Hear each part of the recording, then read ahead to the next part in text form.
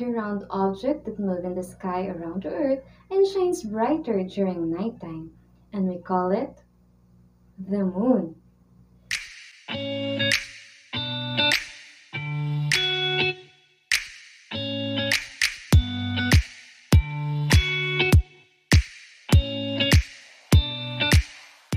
Happy scientific day, everyone! I'm your virtual teacher, Alex, and I will guide you to understand different and amazing things around us. Are you ready to join me in my today's lesson? Come on!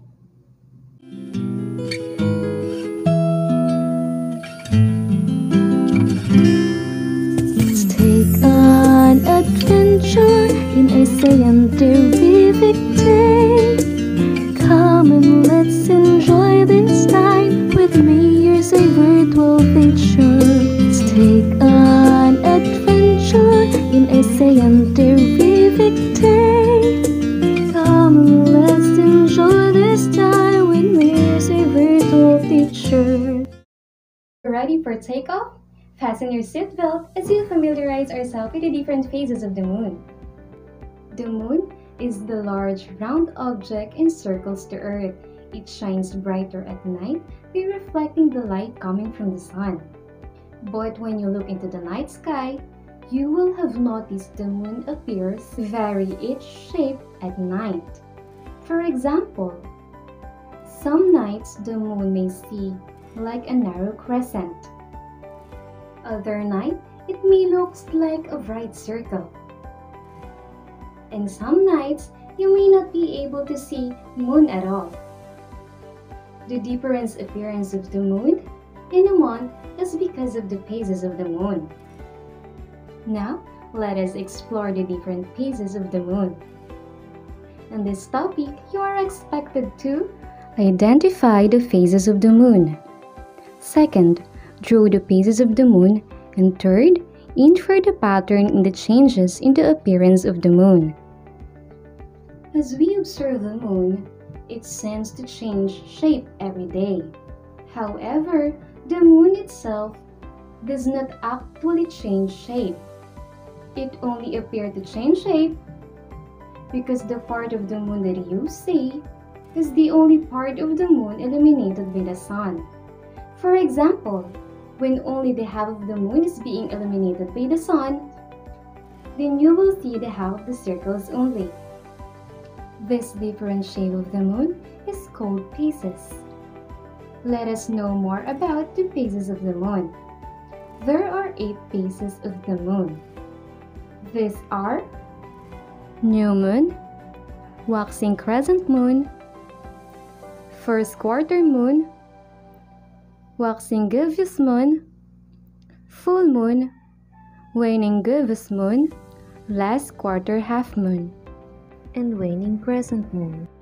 The phases of the moon start in the new moon, when the moon is dark and invisible to us, because the moon is between the sun and the earth. The illuminated side of the moon faces away from us. Next is the waxing crescent moon. It is when we can only see a silver of the moon disk over right-hand side. When the moon has revolved to a 90-degree angle from the earth and the sun at 7, it has reached the first quarter moon. We can now see half moon while the other half is invisible shadows. One half is illuminated by the sun. The right side of the moon appears bright and the left side appears dark. The next phase, about 10th day, is the waxing gibbous moon, where we can see 3/4 of the moon. The moon is more than one half illuminated by the sun, but not completely illuminated. It continues to grow until finally Earth is between sun and the moon. Then after roughly 2 weeks, the moon is now in the position with the Earth, sitting between it and the sun. So we can see its fully lit side as a full moon. Then we see the waning gibbous moon. It is when we see roughly 3/4 of the moon lit. The left side of the moon is lit. The moon is one half illuminated by the sun but not totally illuminated. It occurs when the moon's illumination decreasing. After several days, last quarter moon will appear. The moon is one half illuminated by the sun. The left side of the moon appears bright, and the right side of the moon appears dark. It is also called third quarter. Later on, we can see the last phase of the moon, the waning crescent moon, when we can see only the silver of the moon disk on the left-hand side. After this phase is complete, the moon cycle will start over again. Let's take a recap about the 8 different phases of the moon. New moon, waxing crescent moon, first quarter moon, waxing gibbous moon, full moon, waning gibbous moon, last quarter half moon, and waning crescent moon. Good job!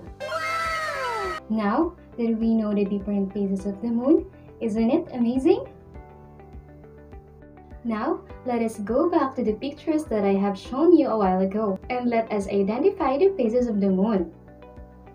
Here is the first picture.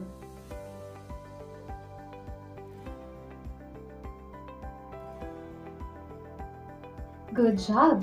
This is what we called the waxing crescent moon.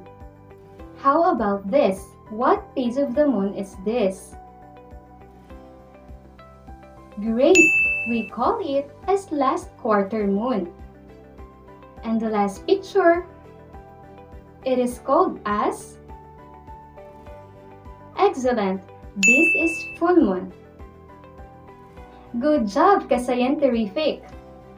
Now, let us see if you can identify the phases of the moon being described in each statement. Are you ready? Let us start. Number 1. The left half of the moon appears bright and the right side of the moon appears dark. What phase of the moon is this? Last quarter moon. If this is your answer, then you got the correct answer. Number 2. We can only see a small piece on the left side is lighted. After this phase is complete, the moon cycle will start over again. Waning crescent moon. If this is your answer, then you got the correct answer. Number 3. The moon is more than one half illuminated by the sun but not completely illuminated. Occurs when the moon's illumination is decreasing. Waning gibbous moon. If this is your answer, then you got the correct answer. Number 4. The whole side of the moon facing the earth becomes lighted. Full moon. If this is your answer, then you got the correct answer. Number 5. The moon is less than one half illuminated by the sun but less than one quarter illuminated. Occurs when the moon's illumination is increasing. Waxing crescent moon. If this is your answer, then you got the correct answer. Wow! All of you are amazing scientific. Now, let's continue our journey. Get your paper and pen because it's time for Sailikang Singing!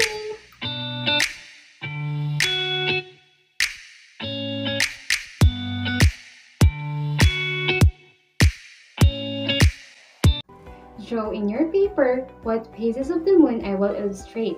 Are you ready? Number 1. The moon is almost directly between the sun and the earth. This is the beginning of the cycle. New moon. If your drawing looks like this, then your answer is correct. Number 2. A bit of a sunlit side of the moon shows on the right side. Waxing crescent moon. If your drawing looks like this, then your answer is correct. Number 3. The moon is a quarter of its phase around Earth. It is in their first quarter phase. First quarter moon, if your drawing looks like this, then your answer is correct. Number 4. A moon is increasing in light between a first quarter moon and a full moon. Waxing gibbous moon. If your drawing looks like this, then your answer is correct. Number 5. 2 weeks have passed after the new moon. We see the entire face of the moon shining.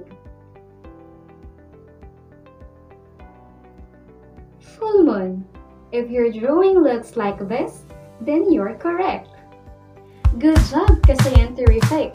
But before we end my discussion for today, let me share you some facts in Sci Facts.